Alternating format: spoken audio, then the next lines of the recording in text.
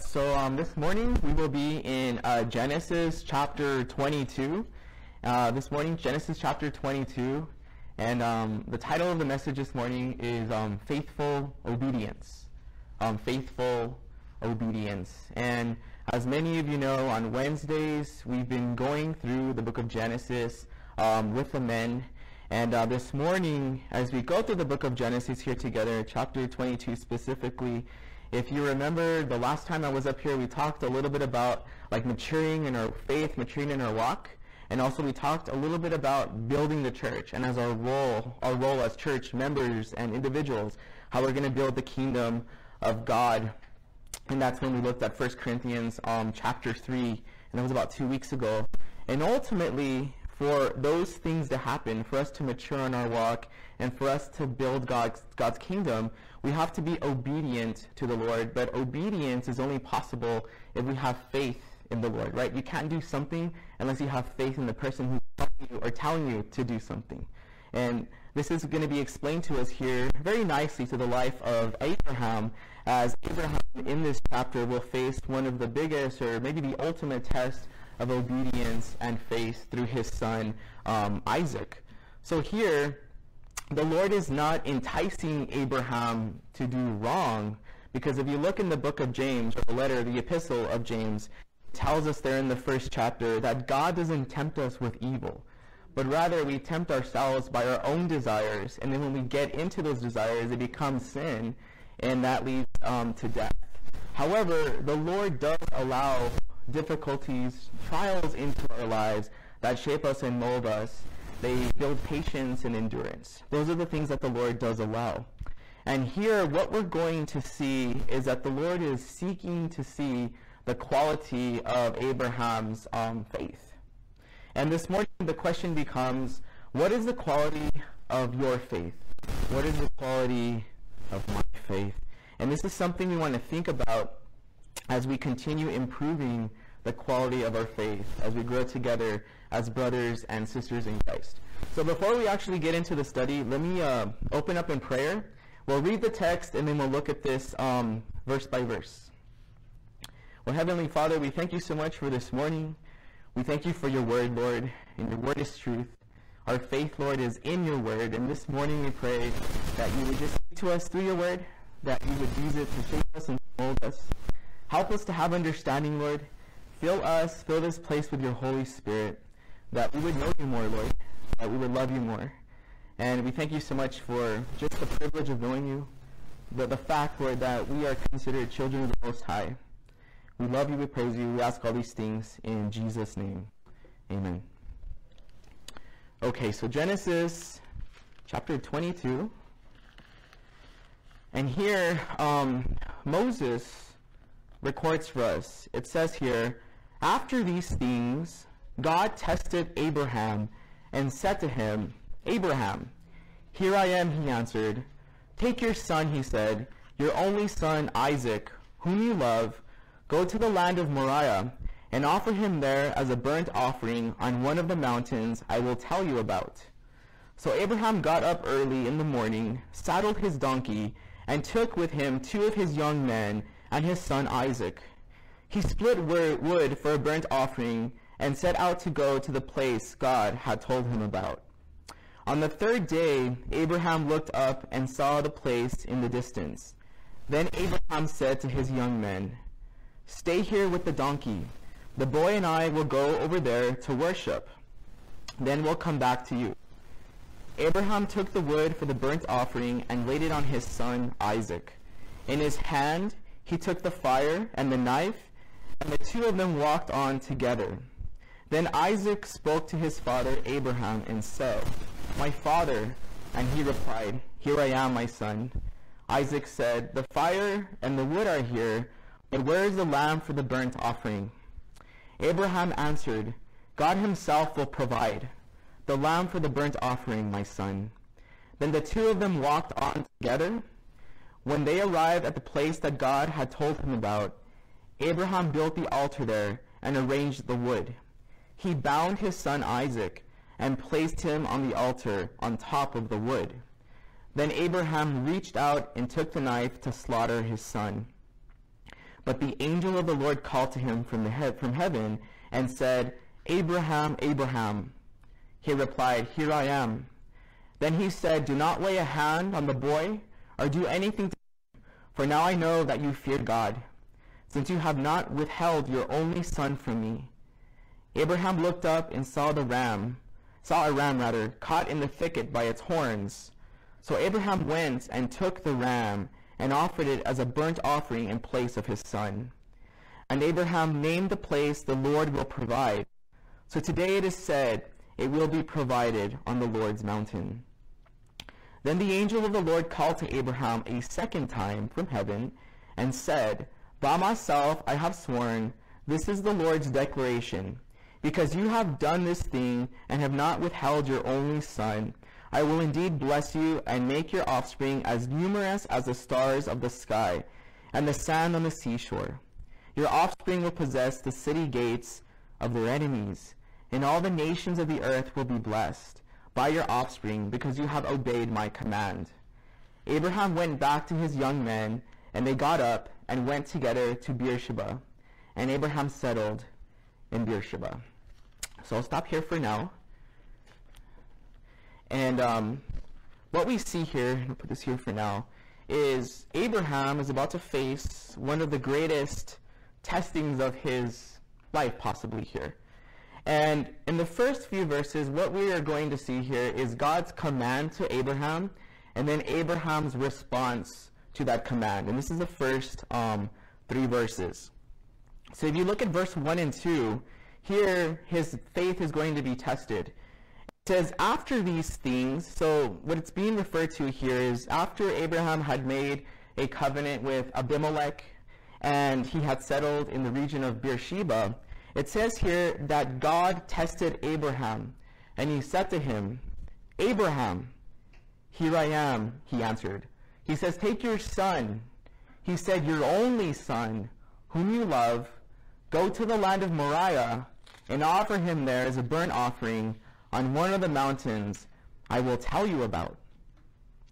So once again, what's happening here is that this test is not necessarily going to produce Abraham's faith, but it's going to test his faith. And, the question is, where does our faith come from? Well, if you look in the book of Romans there in chapter 10, it's pretty specific in verse 17. It says, so then faith comes by hearing, and hearing by the word of God. So our faith comes from the word of God. Hebrews 11:1 speaks about our faith there. It says, now faith is the substance of things hoped for, the evidence of things not seen. So, what's happening here once again is his faith is being tested. But the thing is, when your faith is tested, that means that your faith already has to be in place. So in other words, just like Abraham, we have to be solidified in the Word of God. That way when we go through those testings, as James tells us in James chapter 1, verses 2 through 4, it says there, my brethren, count it all joy when you fall into various trials. Not if, but when you fall into various trials. Knowing that the testing of your faith produces patience, but let patience have its perfect work, that you may be perfect and complete, lacking nothing. So in other words, we have to have our faith in place, and then when those various trials come, that's when our faith is tested. And this is what we see happening in Abraham's life here. And we know through the Word of God that Abraham, he was a man of faith. He had great faith. In fact, if you look in Hebrews chapter 11, they're the author of Hebrews documents for us. And chapter 11 is often referred to as the Hall of Faith chapter. And it's a wonderful chapter. But here, beginning in verse 8, it says, by faith Abraham obeyed when he was called to go out to the place which he would receive as an inheritance. And he went out, not knowing where he was going by faith. He dwelt in the land of promise as in a foreign country, dwelling in tents with Isaac and Jacob, the heirs with him of the same promise. For he waited for the city which has foundations, whose builder and maker is God. So, Abraham obviously was a man of faith. He was obedient to the Lord in many ways, but he was also disobedient in some ways to the Lord, as all of us are in this room, right? There are going to be times where we don't listen to the Lord. However, Abraham was a man of faith, and in this particular test, this particular trial that the Lord was bringing into his life, here his quality of faith was going to be tested. And as believers, we know that there are going to be seasons in our life when the quality of our faith is also going to be tested. And maybe you're going through a season right now where your faith is being tested. Maybe you're going through some financial hardships. Maybe you're going through a season of bad health. Maybe you've lost someone in your life recently.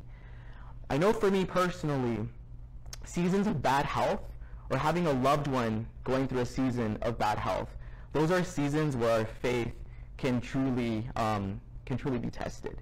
And many of you know this, but several years ago, this is actually what led me back to El Paso. I was living in Colorado for several years, but my mom had a brain hemorrhage, and the Lord called me to come back to El Paso to act as a caregiver. I did it for 2 full years, and then off and on for about another 2 years. But caregiving for my mom took a lot of faith. It really tested my faith as well. I only knew how to be a son. I didn't know how to be a caregiver. And when you take that step of faith out of obedience to the Lord, all of those things that you need to fulfill that call will come together. But at the same time, it tests your faith. And I can tell you there were many days of loneliness, not knowing what you were doing, just losing hope in the process of caregiving for a person who was completely different now. And you were trying to get this person well. And then you realize that all you can do is trust the Lord and have faith in the Lord. And it's all easier said than done, but those seasons are the ones that really test your faith, because there your quality of faith is really, really revealed, like who you are as a believer. Were you really that person when you would say things? Now those things are being tested in your own life. Are you going to apply them as you are going through the same season that you've ministered other people in? So that was a big season for me. I know for you all in this room, there are many seasons in your life where your faith has been tested. But all I can say is keep looking up and holding on to God's promises, holding on to God's word, because that's all you can do. There's nothing else you can do. You have to let go of the things you can't control, because it'll consume you. It'll make you go crazy. You have to just leave it with the Lord and just trust him. You see, the Lord never leaves us and he never forsakes us. Isaiah 43:2 tells us, when you pass through the waters, I will be with you, and the rivers will not overwhelm you. When you walk through the fire, you will not be scorched, and the flame will not burn you. You see, Isaac here was to be offered as a burnt offering. This was the Lord's request of Abraham. This was not an offering that would burn alive, but one that would first be sacrificed and then would be offered as a burnt offering onto the Lord. And, this was a strange request of Abraham. You see, this was Abraham's only son in the sense that he was the son of promise, right? I remember he had Ishmael, and we'll talk a little bit more about him in a little bit, but this was a son of promise. If you remember, the Lord had made a covenant with Abraham, right? If you look in Genesis chapter 15, there it speaks of this covenant that he had made with the Lord. And, some of the basic principles or promises that we see with this were offspring, were land, the blessing of Abraham himself, and the blessing of nations through Abraham, because Jesus would come through that linkage, through that promised son, Isaac. If you look in Genesis 15, verse 4 and verse 5, it says, now the word of the Lord came to him, this is Abraham, this one will not be your heir. And there the Lord is speaking of Eliezer of Damascus. This is an individual that was born, this was a slave that was born in his household. But this was not going to be an heir of Abraham. Instead, one who comes from your own body, this is the Lord telling Abraham, will be your heir. He took him outside and said, look at the sky and count the stars. If you are able to count them, Then he said to him, your offspring will be that numerous. Now, Sarah was not able to fulfill that promise. She could not provide a child to Abraham, a son, to fulfill the promise. And if you remember in Genesis chapter 16, she took matters into her own hands. And what she did is she gave her Egyptian slave Hagar to Abraham to be his wife and to bear him a son, which she did. And that's where Ishmael came into play. However, this individual was not the son of promise.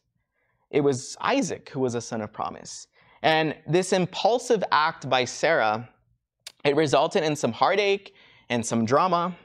And we know that disobedience to the Lord is always going to lead to problems. It leads to more issues. And we can all relate to this because there have been many times when I've been disobedient to the Lord. And my disobedience has not only impacted my life, but everybody around me as well. And we saw this with Sarah. There was issues all across the board. Now, in Genesis chapter 17, if you look there, beginning in verse 15 through 22, it says, God said to Abraham, as for your wife Sarai, do not call her Sarai, for Sarah will be her name. I will bless her. Indeed, I will give you a son by her. I will bless her, and I will produce nations, kings of peoples will come from her. Abraham fell face down. Then he laughed and said to himself, can a child be born to a 100-year-old man? Can Sarah, a 90-year-old woman, give birth? So Abraham said to God, if only Ishmael were acceptable to you. But God said, no, your wife Sarah will bear you a son, and you will name him Isaac. I will confirm my covenant with him as a permanent covenant for his future offspring. As for Ishmael, I have heard you. I will certainly bless him. I will make him fruitful and will multiply him greatly. He will father 12 tribal leaders, and I will make him into a great nation.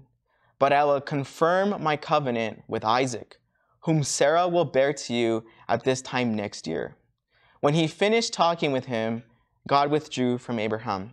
And then if you look in Genesis chapter 18, Abraham and Sarah, they both hear this, or they're both reminded of this promise. Again, if you remember there in chapter 18, 3 visitors came to visit Abraham, if you remember.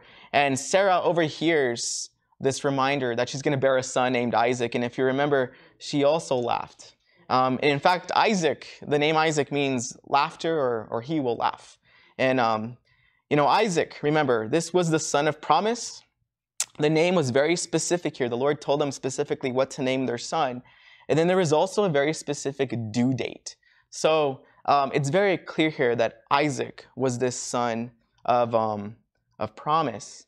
But what we're seeing here is the Lord is telling him, hey, I want you to kill your son, this son that I have made this promise through.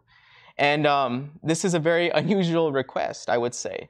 And, there was a specific place that the Lord told Abraham that he needed to take Isaac. But what's interesting here also, if you look back at, I think it's verse 2, where he says, your only son Isaac, whom you love, that's actually the first mention of love in the Bible, okay? And that is the love between a father and a son. And some of you in here, you have sons. And I want you to think about this. Think about your heart and the love that you have for your sons. And when you think about that, could you offer up your son as an offering for the Lord? I asked my dad this. He's like, of course. Of course he didn't mean it, for the Lord. He's like, yeah, I would totally give you up. He was joking. But think about the ultimate sacrifice of a son.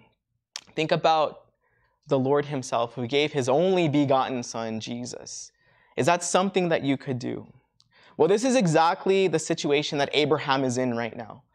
He was being asked to give up this only son that the promise that had been given to him was going to be fulfilled through. And he was in this situation. But if we look in the next verse here, verse 3, what we see is his response to this request. So verse 3, it says, so Abraham got up early in the morning, saddled his donkey, and took with him 2 of his young men and his son Isaac. he split wood for a burnt offering and set it out to go to the place God had told him about. So Abraham, what does he do?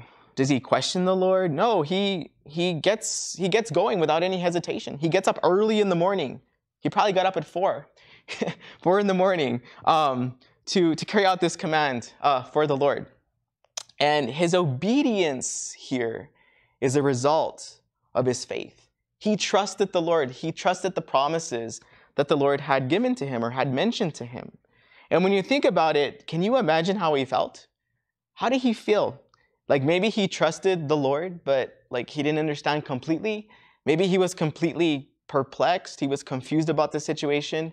I don't know how he felt. I would probably be, confused. I'd be like, well, wait, this is the son you had promised, and now you want me to, give him up as an offering? But despite all of that emotion that can come and get in the way of doing the Lord's work that we have as humans, there was still obedience to the call. And we can certainly learn from this, because obedience will always be a result of faithfulness. Our faithfulness will stem the obedience. Now, in the next several verses, what we're going to see here is Abraham's actual offering of his son Isaac. So if you look in verse 4, and we'll read up to verse 8 for now, what we see here is that Abraham makes his journey to this place of sacrifice for Isaac. All right? So it says here, beginning in verse 4 of Genesis 22, it says, "On the third day, Abraham looked up and saw the place in the distance. Then Abraham said to his young men, 'Stay here with the donkey. The boy and I will go over there to worship. Then we'll come back to you.' Abraham took the wood for the burnt offering. He laid it on Isaac. In his hand he took the fire and the knife, and the two of them walked on together. Then Isaac spoke to his father Abraham and said, 'My father.' And he replied, 'Here I am, my son.' Isaac said, 'The fire and the wood are here, but where is the lamb for the burnt offering?' Abraham answered, 'God himself will provide the lamb for the burnt offering, my son.' Then the two of them walked on together. When they arrived at the place that God had told him about, Abraham built the altar there and arranged the wood. He bound his son Isaac and placed him on the altar on top of the wood." Okay, so Abraham, he makes his way from Beersheba to what is modern day Jerusalem. Okay, he makes his way there, and the region of Moriah is typically associated with Mount Moriah. So for example, if you look in 2 Chronicles there, I believe it's like in chapter 3, there it speaks of when Solomon began to build the first temple, and it was in Jerusalem on Mount Moriah. So that's the region we're talking about.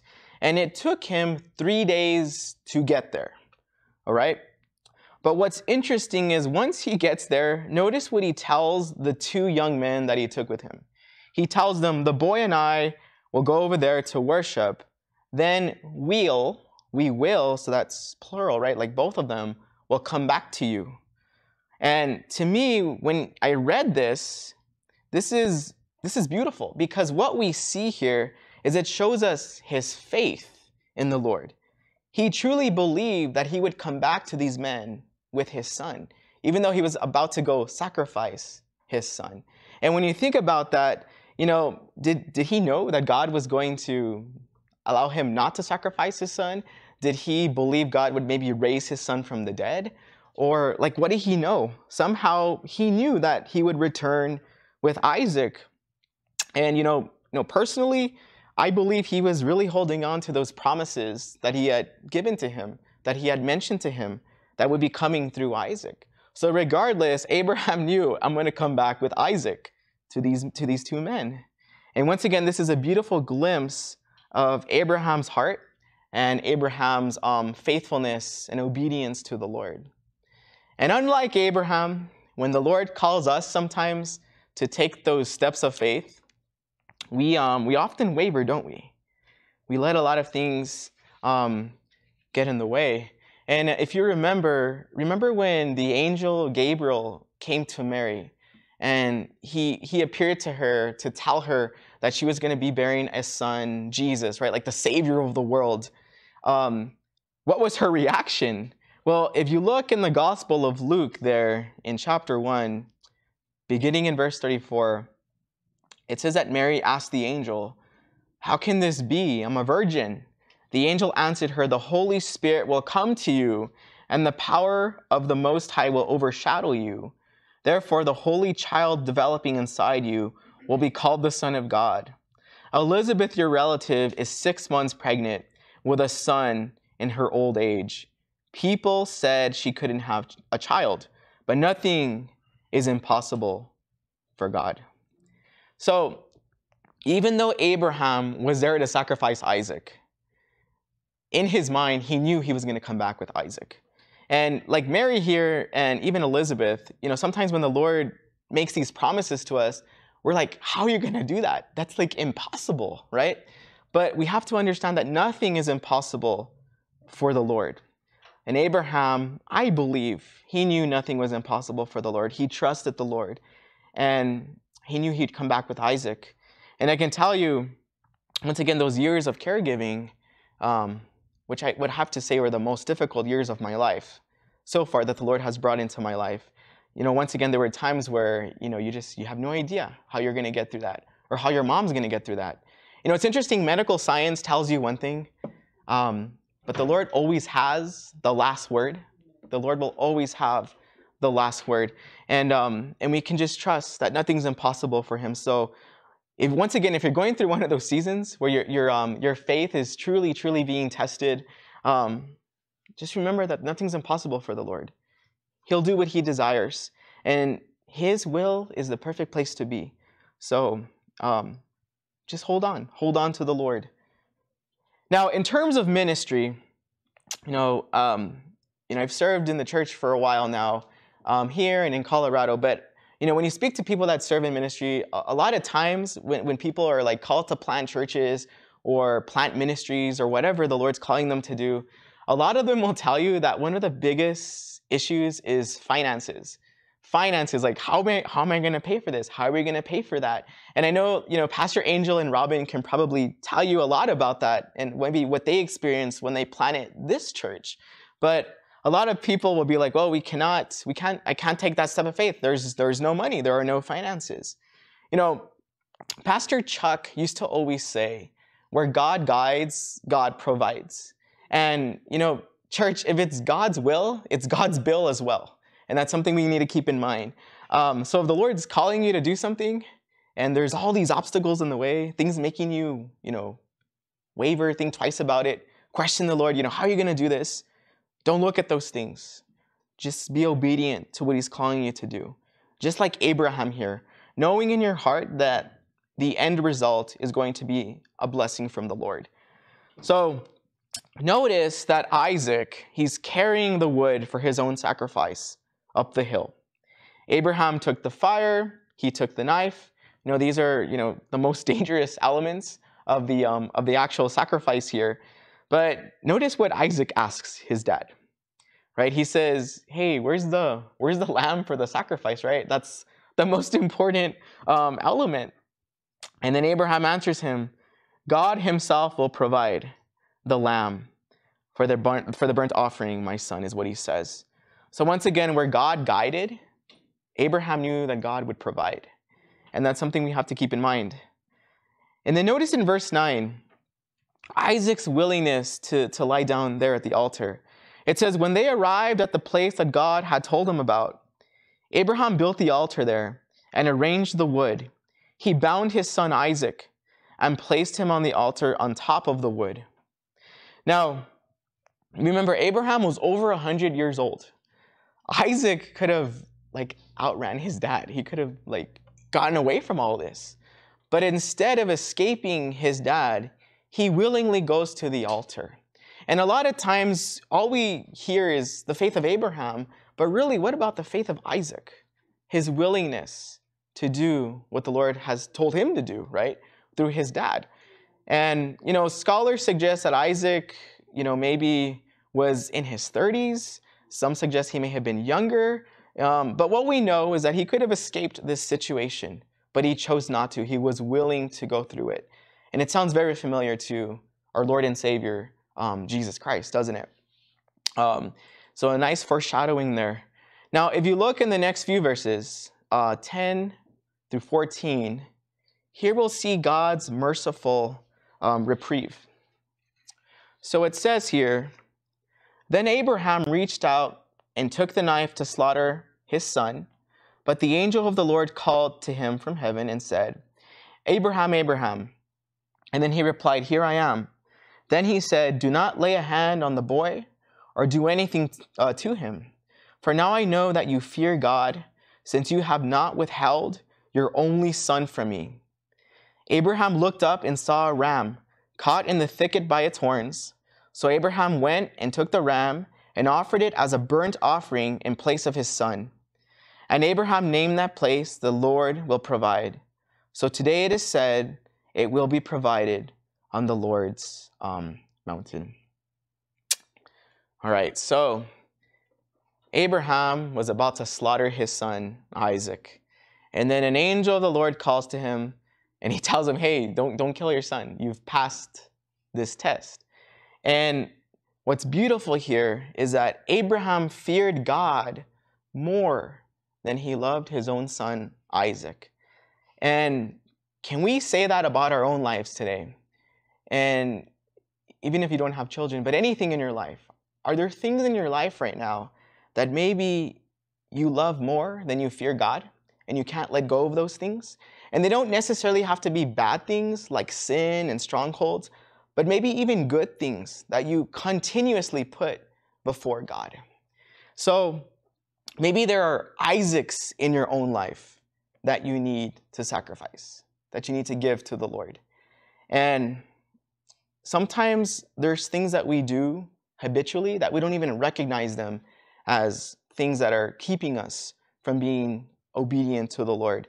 And we have to really evaluate ourselves continuously. The Apostle Paul speaks of this in the second letter to the Corinthians.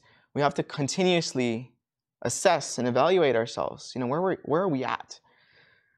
But notice here that Abraham's willingness to sacrifice Isaac, once again, it foreshadows the Lord's willingness to sacrifice his only begotten son, Jesus, right? John 3:16, "For God so loved the world that he gave," there's the action, "his only begotten son, that whoever believes in him shall not perish, but have everlasting life." That love there led to an action. It led to obedience. So remember that everlasting life that we can experience is only possible when we put our faith in Jesus Christ, the ultimate sacrifice, right? We believe that Jesus died for our sins. We believe that Jesus was buried, that Jesus rose from the dead 3 days later. We recognize that we are sinners and we have an element of repentance in our lives. That is what makes us righteous in the sight of God. Now, just as Abraham had predicted, God provided an alternative to Isaac here in this slaughter, in this sacrifice. It looks like a ram was available, right? There was a ram caught in the thicket by its horns. And God will always make a way. God will always give us everything we need to remain faithful to his purpose and to his calling and to be obedient to him. And this is what we see here with Abraham. So to memorialize this event here, Abraham names the place, "The Lord will provide." And we know the Lord will always provide, just as he provided his son Jesus to take the place of our sins, to take the place of our filthiness on the cross, right? Because Jesus is our propitiation. He is the propitiation for our sins. He has paid the debt for us. Now, Isaac here is kind of a picture of what is to come in Jesus. Of course, in that time, Jesus hadn't been crucified yet, hadn't risen from the dead yet. But both Isaac and Jesus, you think about it, they were both loved by their father. They both offered themselves willingly. Both were sacrificed on a hill. Of course, Isaac escaped that sacrifice. And both were delivered from death on the third day. And remember, Isaac and Abraham, they arrived to that place 3 days later, right? And on that third day, Isaac was able to escape death. And Jesus, of course, escaped death as well and rose from the dead 3 days later, right? After he had been crucified and after he had been buried. So here we see a nice foreshadow, a nice picture of who would come through the linkage of Isaac, that promised son. Now, if you look in verse 15, there we begin to see that God reconfirms his promise to Abraham in light of his faith. So it says there, "Then the angel of the Lord called to Abraham a second time from heaven and said, 'By myself I have sworn, this is the Lord's declaration, because you have done this thing and have not withheld your only son, I will indeed bless you and make your offspring as numerous as the stars of the sky and the sand on the seashore. Your offspring will possess the city gates of their enemies, and all the nations of the earth will be blessed by your offspring, because you have obeyed my command.'" So here we have the angel of the Lord once again coming, speaking to Abraham a second time. And at this point, you can only imagine how Abraham felt. You know, he had been tested, he had passed this test. And we know that when there is obedience, there's always blessings, right? I like to call obedience the spout of blessings, right? The blessings will pour out of obedience. But since Abraham was willing to take the loss of his covenant son or offspring Isaac, God was willing to multiply his offspring. And if you read here, once again, it says, "I will make your offspring as numerous as the stars of the sky and the sand of the seashore." And that's a very interesting verse there because, astrophysicists and geoscientists have actually estimated the number of stars that are potentially in the universe and the number of sands of grain that are on the planet. And interestingly, their estimates are about the same. It's 10 to the 24th power, which is septillion. That's like 1 with 23 zeros behind it. And that's a very big number, okay? And what's interesting to me, though, is that both of those, the number of stars and the number of sand grains of the planet, the number's about the same. And the Lord here comparing those two in this verse is I don't know, it's a beautiful thing to me. As a believer, as a scientist, I think that's pretty cool. It just reconfirms the realness of the Lord and the fact that he's created everything and that he's in control. That was a beautiful thing for me. But anyways, what we know is that he's going to have a lot of offspring. It's a big number, okay? And his offspring were promised both military victory and they were promised expanded territory. All the nations would be blessed through his offspring, right? And we know that obviously Jesus would come through that linkage or through that line of Abraham through Isaac. And if you look in the last, and I actually didn't read these, if you look at the last 4 verses here, just for completion, let me see, beginning of verse 20. So before I read these, what I want us to remember here is that the Lord will never waver. His promises will always hold true. And we see that here with Abraham. And that's why Abraham's going to be able to return to those 2 young men that he brought with him, with his son Isaac. So in the last 4 verses here, I'll just read these because this also continues this promise. It says, "Now after these things, Abraham was told, Milcah also has borne sons to your brother Nahor. Uz, his firstborn, his brother Buz, Kemuel, the father of Aram, Chesed, Hazo, Pildash, Jedlaph, and Bethuel. And Bethuel fathered Rebekah. Milcah bore these 8 to Nahor, Abraham's brother. His concubine, whose name was Rumah, also bore Teba, Gram, Tahash, and Maacah." I probably said a lot of those names wrong. But what we see here is the offspring of Abraham's brother, Nahor, who's actually mentioned, I think it's in chapter 11 or chapter 12 of Genesis. And through his wife Milcah and his concubine Rumah, what we see here is that it introduces us to Bethuel, who's the father of Rebekah. And Rebekah would be Isaac's future wife. Okay, and you can read about that in the next few chapters there in Genesis. And once again, the Lord being true to his promise, okay, that the Lord would multiply Abraham's offspring. And here we have Rebekah fulfilling part of that promise with Isaac, okay. So in closing this morning, there were two main things that we talked about, okay. The first thing we looked at was God's command of Abraham, and then Abraham's response to the Lord's command. And what we learned is that the Lord had commanded Abraham to carry out what many would call an extremely difficult task. And this was a task that would certainly test and reveal the quality of Abraham's faith. And yet, despite the difficulty of this call or this task, Abraham was willing to respond without hesitation, and he obeyed the Lord's command. Now, I can tell you as believers, hesitation in our lives when the Lord calls us to do something will always hinder growth, and it will hinder intimacy with the Lord. So we need to try to avoid hesitation when it comes to doing the things the Lord has called us to do. I know that's easier said than done, but that's where our faith comes in. When you have that faith in place, that hesitation becomes smaller and smaller, because you trust the person who's calling you to do something. So let us learn from Abraham as he responded to this command. The second thing we looked at was Abraham's offering of Isaac, okay?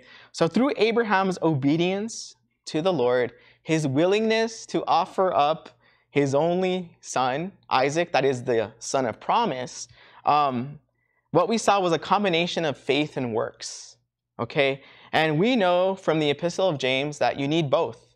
One without the other is dead. And if you look in James chapter 2, beginning in verse 21, it says, "Wasn't Abraham our father justified by works in offering Isaac, his son, on the altar? You see, that faith was active together with his works, and by works faith was made complete. And the scripture was fulfilled that says, Abraham believed God, and it was credited to him as righteousness. And he was called God's friend." And certainly that's a beautiful place to be. And with this act, he certainly passed the test. And this showed a great quality of faith. And from that faith came that great quality of obedience. Charles Spurgeon once said, "You and I must be willing to do what God tells us, as God tells us, when God tells us, because God tells us. But only strong faith will be equal to such complete obedience."